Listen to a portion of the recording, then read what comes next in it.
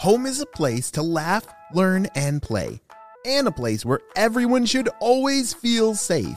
That's why at Kidda we believe that protecting children from house fires is everyone's cause. Join us in our mission to help families everywhere learn about fire safety so we can help keep children safe at home and ensure lots more laughs in the future. Learn about the importance of smoke alarms and creating your own home fire safety plan at cause4alarm.org.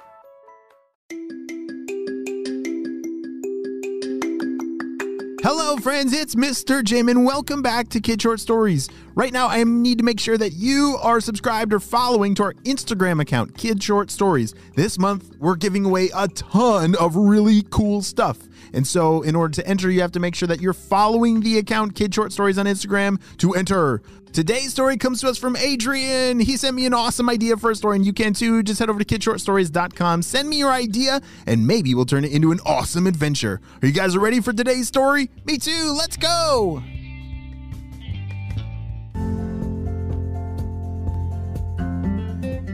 It was a beautiful day, and Adrian was playing in his backyard. He had a really cool backyard that he loved to do all kinds of different things in. But today was hole digging day. Have you ever tried to dig a super deep hole? What do you think you could find if you dug a hole like really deep, like that you could stand in? What do you think you would find in there? Maybe you could find something from a long time ago. Maybe a fossil, or maybe a treasure. Well, Adrian, while he's digging, he is about to find something pretty incredible. This is an awesome hole. I don't think I've ever gone this deep before, said Adrian. He had a shovel and was scooping out loads of dirt from this big hole. Oh, this is going to be the best fort ever. You see, his plan was to make this big hole and then to cover it with branches as kind of like the secret roof so that no one would know that he was inside that deep hole. This was a pretty cool idea for a fort. I've never made one of those before, but Adrian was determined. Each scoop led him closer and closer to his final goal. Clunk! What was that? His shovel hit something pretty hard, and as he brushed away the dirt, he noticed that there was something there. Look at that! It looks like a metal canister. He pulled it out of the dirt, and it was really stuck in there. He had to wiggle it back and forth, and finally, it popped right out of the dirt. It was a small canister, maybe the size of a can of soda, and he opened up the top. It was sealed on really tight. He had to really pull on it, and finally he was able to unscrew the top. Inside was a rolled up piece of paper. What is this? This could be like a treasure map or something, but it's probably not, said Adrian as he pulled out the piece of paper, and it was pretty dusty. He unrolled it, and it was very old. As he opened it up, his eyes got very large.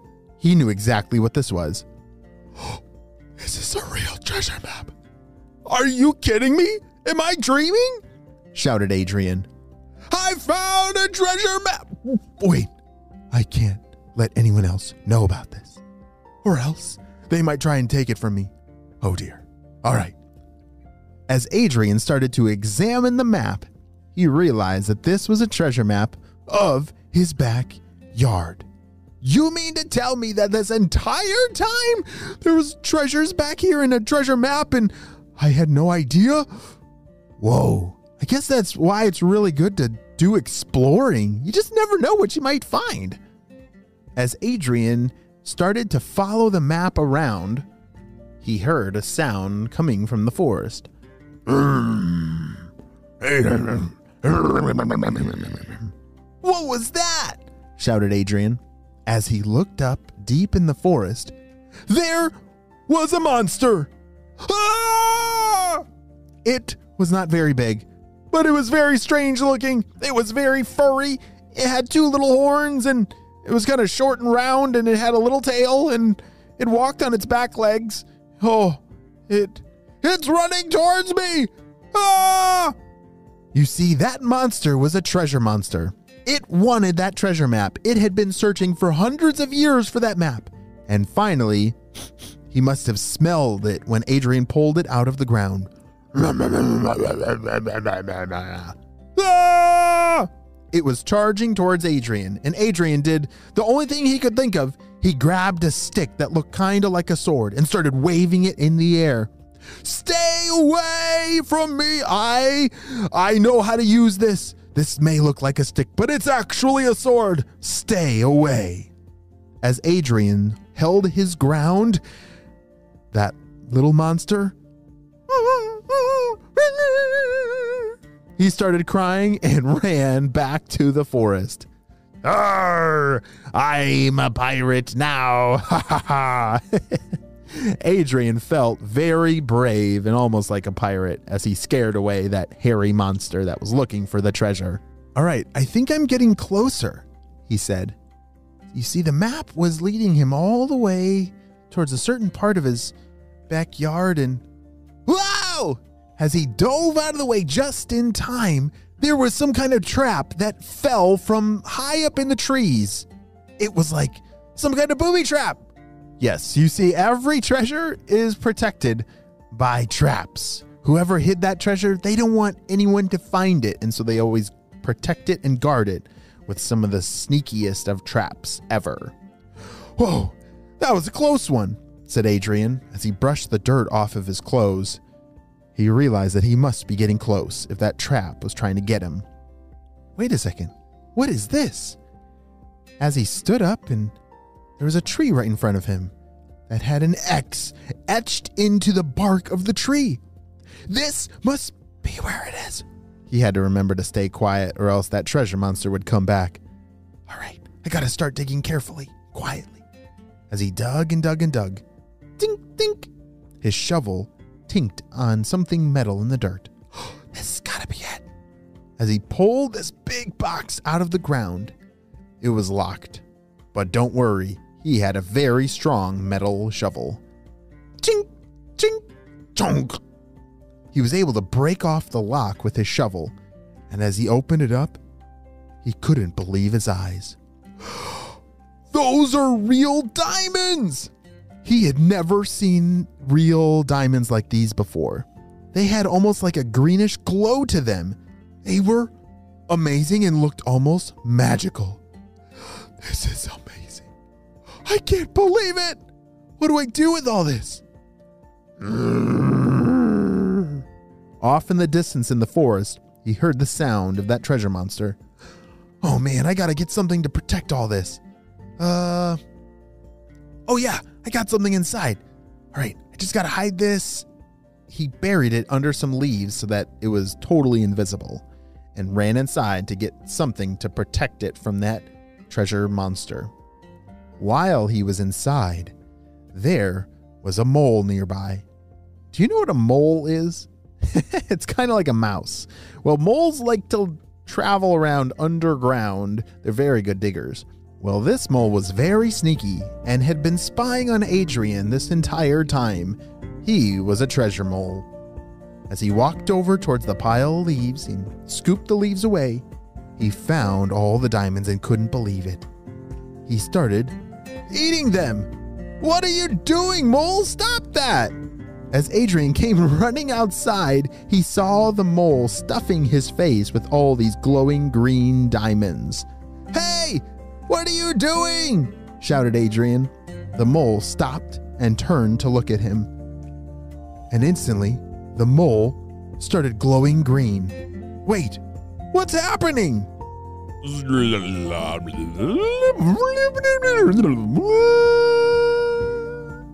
A very strange sound and a bright light came out of the mole, who had transformed into an alien! Dun, dun, dun! Thank you, my friend.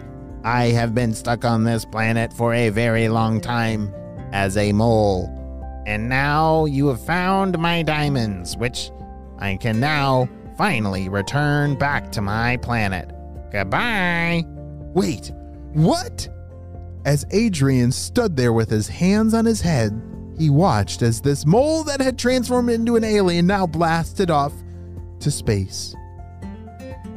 What in the world is going on here? Said Adrian. He ran over to the treasure box and all the diamonds were gone. Wait a second.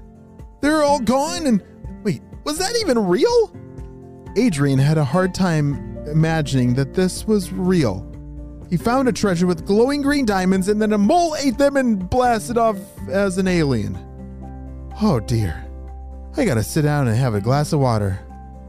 Oh man. Wow. What a silly day that Adrian has had. And I think it's actually pretty cool what he found. And I'm glad it was the mole that turned back into an alien and not Adrian. Well, that is the end of the story, but I think just the beginning of Adrian's exploring his backyard. The end. Parents, remember those glorious childhood moments? You know, pedaling down the street on your bike, feeling the breeze in your hair? Or pick up games of basketball with your friends as the sun dipped below the horizon? Or having a camp out in your backyard with all your neighborhood friends? Well, here's the thing. Those moments may not seem like much to us now, but for kids, they're nothing short of epic. And the thing is, Capri Sun is always there. Riding bikes, building forts, making new friends. Each choice a child makes encourages this sense of independence. Capri Sun is all about kids getting to call the shots. So, listen, next time you see a kid pedaling their heart out or aiming for that perfect shot, or building a home away from home in the backyard with neighborhood kids inside a cardboard box, remember that Capri Sun is there, not just as a delicious drink, but as a tribute to the untamed spirit of childhood. Capri Sun, it's going to be epic.